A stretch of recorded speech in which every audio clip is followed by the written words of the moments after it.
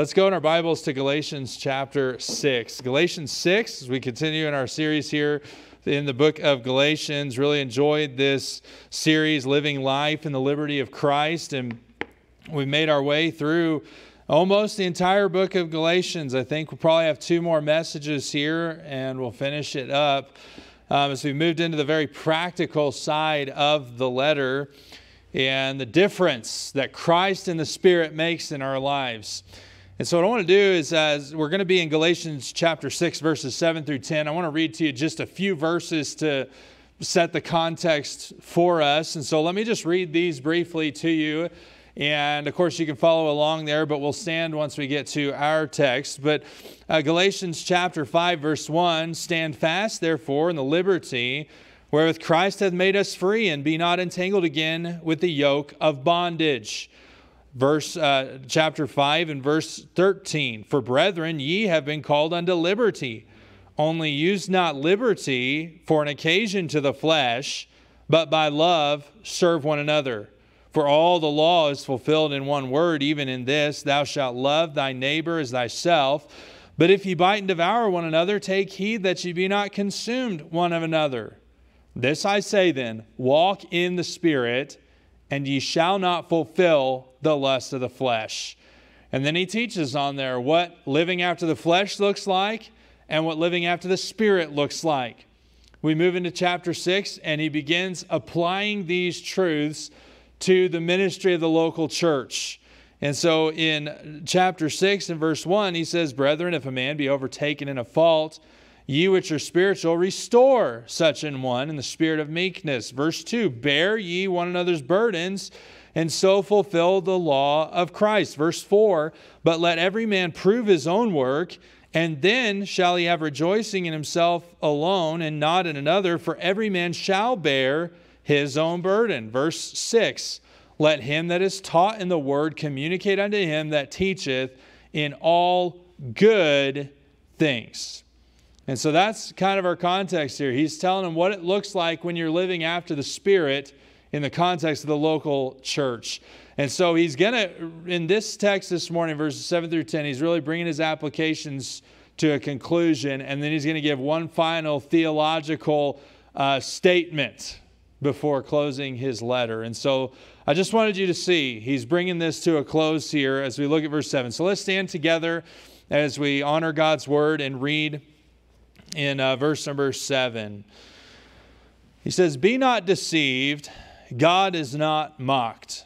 For whatsoever man soweth, that shall he also reap. For he that soweth to his flesh shall of the flesh reap corruption. But he that soweth to the Spirit shall of the Spirit reap life everlasting. And let us not be weary in well-doing. For in due season we shall reap if we faint not. As we have therefore opportunity, let us do good unto all men, especially unto them who are of the household of faith."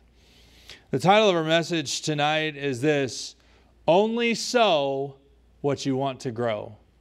Only sow what you want to grow. Let's pray. Father, thank you for another opportunity to look to your word. I pray that you'd bless it, that you'd speak to our hearts, and we'd allow it to change our lives. In Jesus' name I pray. Amen. Thank you for standing. You can be seated.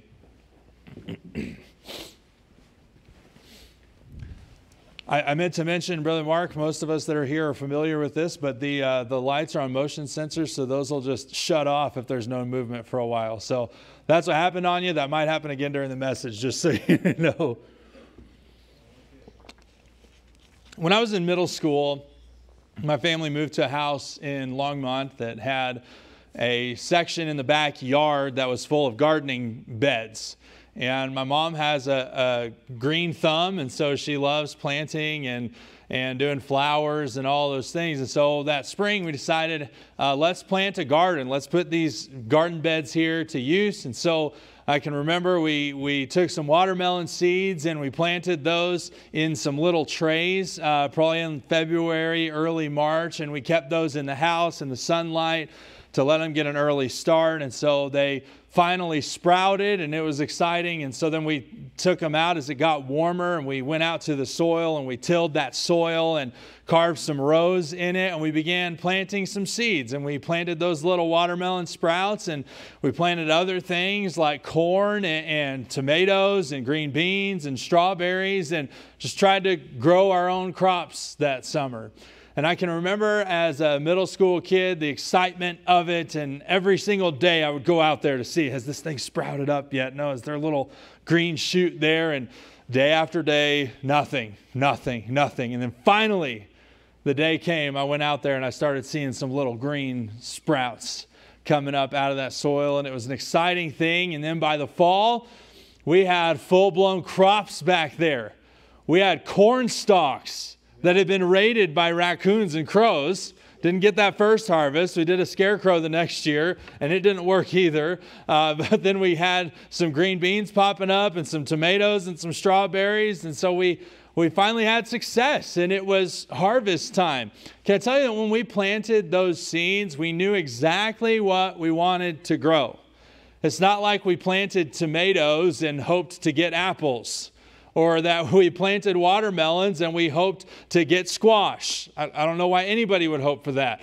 But we didn't plant lettuce and hope to get radish. That's not what it was. We planted exactly what we knew that we wanted. And the reason why is you only sow what you want to grow.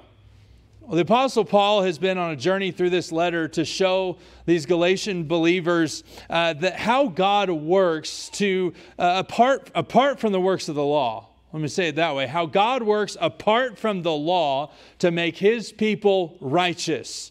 And the way that He does that is through the death of Jesus Christ and through the work of the Holy Spirit. That's how He makes us righteous. He's taught that the Spirit is totally sufficient to make you righteous if only you would walk in step with Him rather than your flesh. He has been teaching here in the chapters 5 and 6 about how the Spirit works in the context of the local church. And now he's concluding his applications with the reminder that what you sow is what you grow. And he wants the Galatian believers to, this is really his desire, that they would reap fruit that lasts forever. Eternal fruit. That's his desire. To see them come to a place where in the course of their life, when they come to the end of their life, that they can see spiritual, eternal fruit in their lives. And that's my desire for you as your pastor as well, is that you would grow to the point in your Christian life where your life has been used to the fullest and there is everlasting fruit that goes into eternity. As believers, we want to live a life that counts for eternity. We want to live a life that pleases the Lord, one that makes an eternal difference. That's the kind of life that we want to live. The question is this: how does Paul teach us that we can reap eternal fruit? That's what we want to consider tonight. What he does in these verses is he brings the Galatians' attention to the God-ordained natural law of sowing and reaping. It says in verse number 7, "Be not deceived." Be not deceived. God is not mocked. He's concerned here that their thinking is wrong, that they're being led astray into thinking that God is mocked. What does that mean? Well, the word mocked means to turn the nose up at. That's what it literally would mean. And so the idea is this: to look down your nose at somebody with contempt, with ridicule. The idea is that you're thinking that you're looking down at God as though His rule doesn't apply to you. That's what it's talking about here. God is not mocked. Be not deceived. And so what he's telling them is that when that you can't come to God and say your rule doesn't apply to me. He had just talked about how we read it, how everybody's going to have to bear his own burden. You might remember that illustration. We're all to bear each other's burdens. Yvonne was up here with a big old suitcase full of books, and it was really heavy. We're to help bear those burdens. And then Noah was over here with the very light backpack because every man's going to have to bear his own burden. The idea there is that you are going to stand account before God for how you bore the burdens of your brothers and sisters in Christ. That's what he's teaching there. You're going to stand before the judge. So that's the context here. And what he's saying is that God is the judge and he's not open for contempt. He's not open for ridicule. He's not open for you to say your rule doesn't apply. No, his rule applies to your life whether you want it to or not. I mean, imagine somebody walking up to the judge bench and telling them, your ruling doesn't apply to me. They're going to be held in contempt of court and they're going to be thrown in jail, right? How much more the God of all creation? And so he says that's just not going to happen. You might think of a kid who snarkishly says, you can't tell me what to do. You're not my dad. You ever heard that before?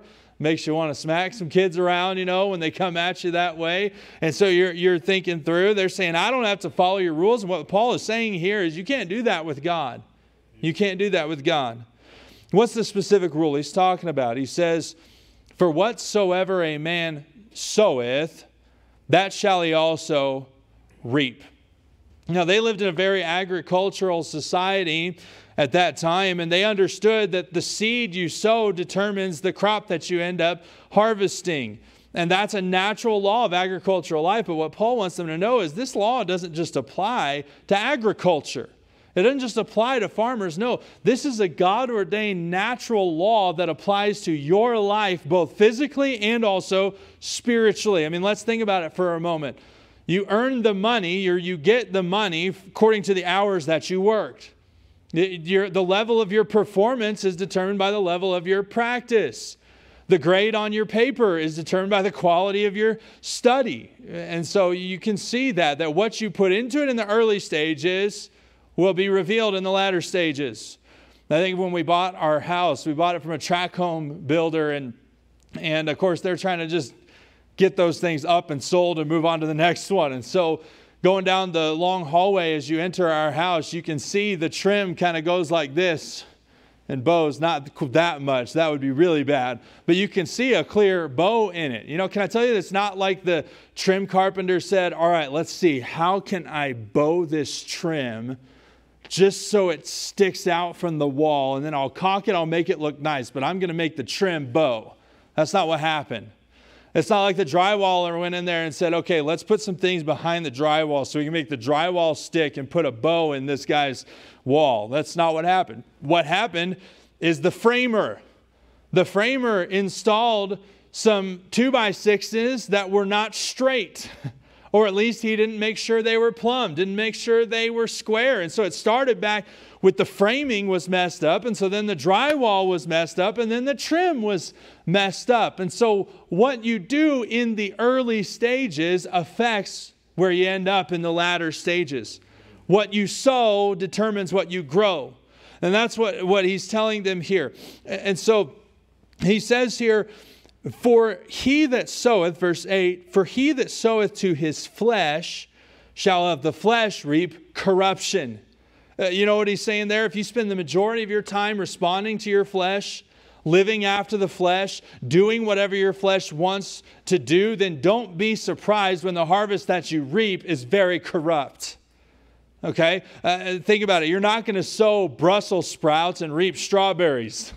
You're not going to sow nasty seed and reap tasty fruit. That's not how it works. You're going to reap precisely what you sow. And so then he says, but he that soweth to the Spirit shall of the Spirit reap life everlasting. Now understand, he's not talking about salvation here. He's talking to people he knows are believers. What he's doing is he's setting up a comparison and contrast here. That on this one side, he's got the seeds that are sown to the flesh that they're going to bring forth. They're going to bring forth corruption. This word corruption is the word decay, decompose. It's the word that they used when they were talking about a dead body being in a tomb and decaying away and decomposing. And so the picture that he's painting there is it's going to rot away and it's going to die.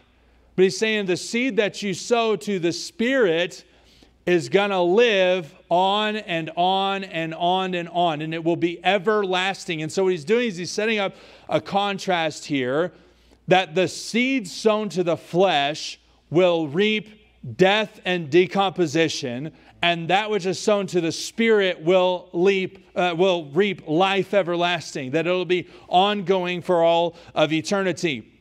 And so what Paul is doing here is he wants them to reap a harvest that will bear fruit forever. He wants them to spend their life investing it in something that's going to outlast it. That's what he wants them to do. And so he takes this law of sowing and reaping and he applies it to them by challenging the Galatians here to sow seeds of spiritual goodness to others. If you look at verse number 9, it says, "And let us not be weary in well-doing, for in due season we shall reap if we faint not." You know what he's doing there? He's challenging them to trust the process even when it doesn't seem to be working. He says, so let's not, because you're going to reap what you sow, let's not be weary. That means let's not lose heart. Let's not be discouraged that just because you are sowing seeds to the Spirit and it doesn't seem like it's making any difference in anybody's life, it doesn't seem like it's changing your situation, it doesn't seem like you're getting victory, don't lose heart, don't be discouraged in well-doing. He says in due season, at the right time, the appropriate time, the befitting time. Well, who determines what that time is? God does. And so you can trust in this, that God knows when the right timing is. And so instead of being discouraged, just keep on sowing those seeds to the Spirit, and eventually in due time, you will reap if you just keep at it, if you don't faint. And so he's really coaching them up here and telling them, don't lose heart, keep at it. And he continues to coach them up in verse 10. He says, as we have therefore opportunity, that word opportunity is actually the same exact word translated in due season. At the appropriate time. He says, as we therefore have opportunity, let us do good unto all men, especially unto them who are of the household of faith. You know what he's saying when you put these two verses together? There's going to come a time in your life where in sowing the seeds of goodness, you're going to expect this harvest to spring forth. You're going to think this ought to be bearing fruit in my life. This ought to be sprouting by now. I can't believe it's taking so long. What Paul is saying here is you think it's the time for reaping, but God has not said it's the time for reaping. And if it's not the time for reaping, then it is the time for sowing. And so he uses these two words, the same word in these two contexts. He says, just keep sowing those seeds because in due season, at the appropriate time, at the season of reaping, you will reap if you don't faint. And so he says, so as we have opportunity, as we have the right time, let us do good unto all men. Let's sow the seeds of goodness when it's not the time of reaping. That's what he's getting across to them. This is written in the context. Really what's going on here is Paul is concluding his thoughts here from chapters 5 and 6 with this exhortation to do good to all men. You'll remember this. But the fruit of the Spirit is love, joy, peace, long-suffering, gentleness, goodness. Goodness. And so that means that doing good to all men is evidence in your life that you are living after the Spirit, that you are sowing the seeds of the Spirit.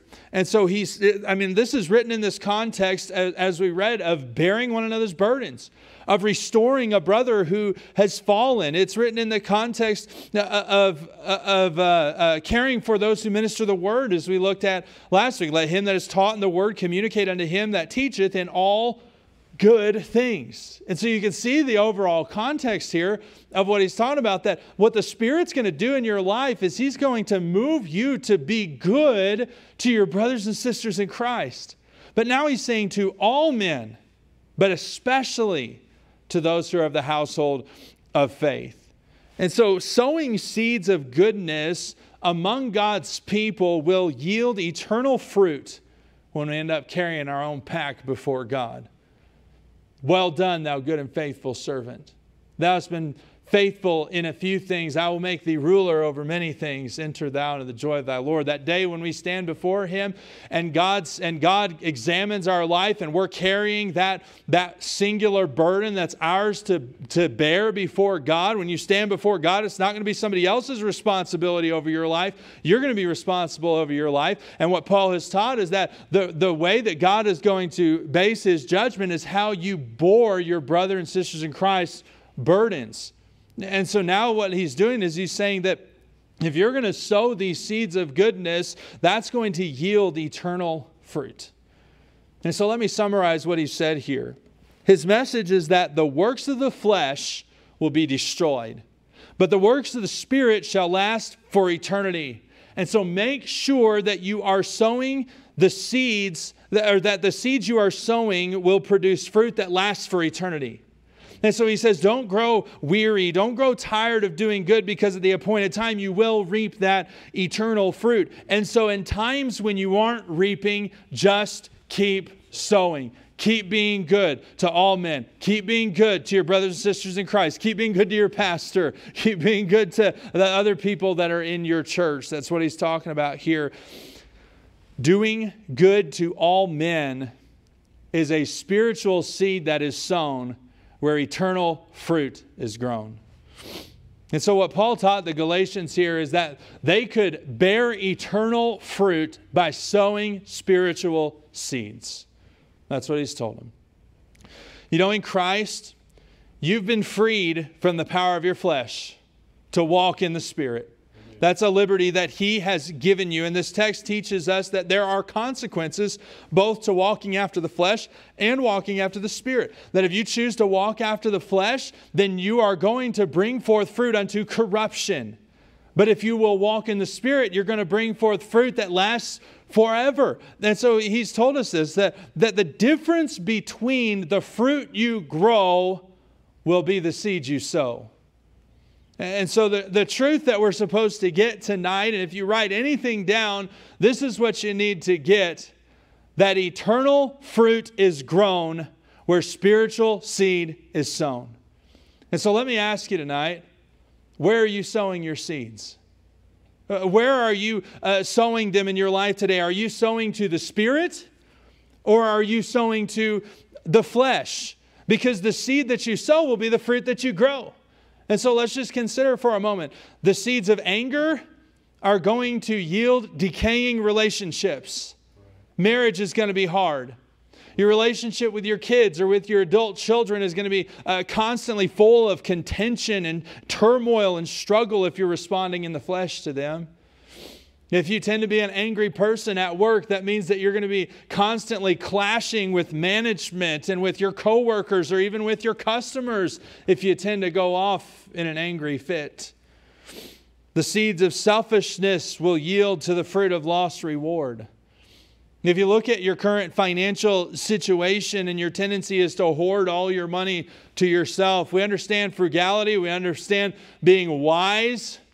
But understand, if we are hoarding and being frugal to consume it upon our lusts, to get cars, to get TVs, to get game consoles, or in Boulder, bikes, if we're just trying to spend all of our money on ourselves, that's sowing seeds to the flesh.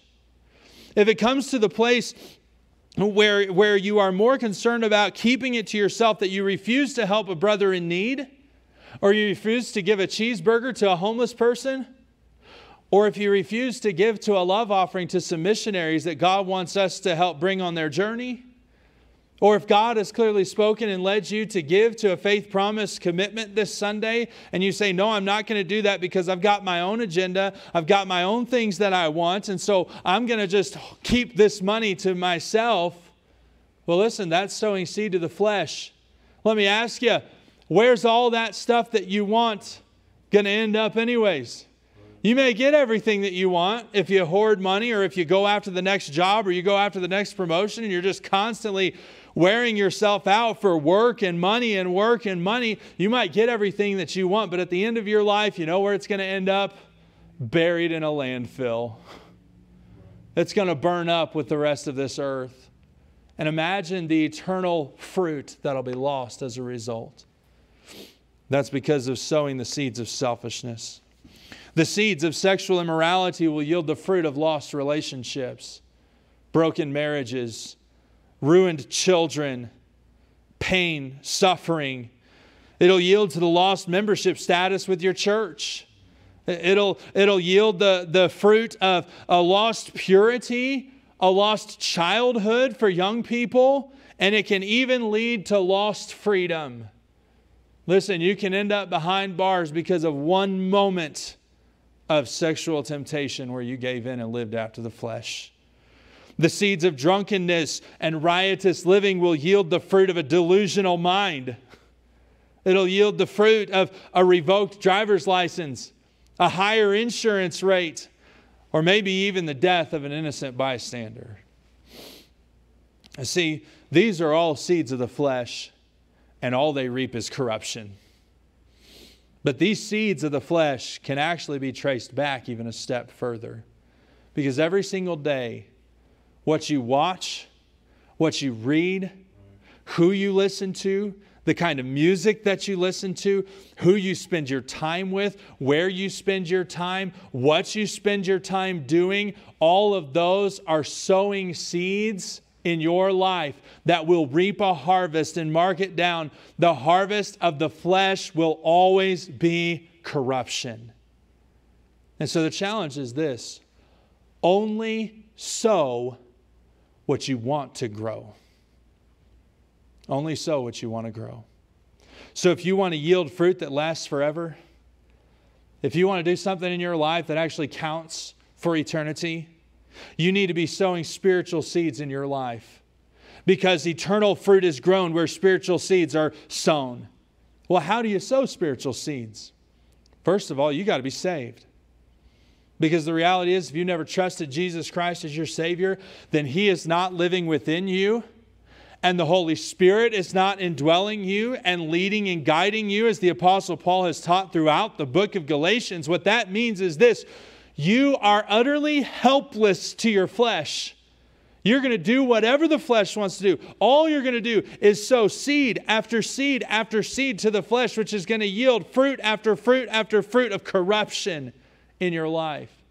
And so in and of yourself, without the Lord Jesus Christ and without the Holy Spirit, there is no hope for you to yield eternal fruit. But I want to tell you that because Jesus did come, and because He did die on that cross, and because He paid the price for your sin, you can be freed from your flesh, and He will give you the Holy Spirit, and then you can have life everlasting and yield fruit everlasting.